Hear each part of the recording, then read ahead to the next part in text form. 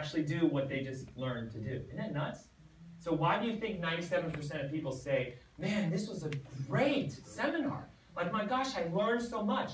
But then go home, and on Saturday, they burn their notebooks, and then they go right back to their normal routine. Why is that? Do you guys know? Fear.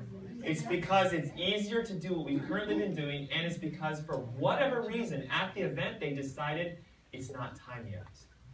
It's just not the right time. But then what happens is that excuse usually kicks in, and before you know it, you're like, oh my God, my kids are in college. Like, I should have talked to them about something.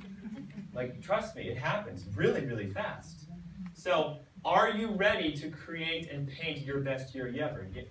Yes or yes? Yes. Yes. Now, there's a secret to today, and it's going to be participation. What's the secret? Participation. There we go. So, when you, I'm gonna give you a little fact. When you repeat some of the key phrases, it burns it in your brain, and they've actually found out you'll remember it 80% more likely than if you don't. Taking notes also helps. So, I gave you guys note sheets. I see some of you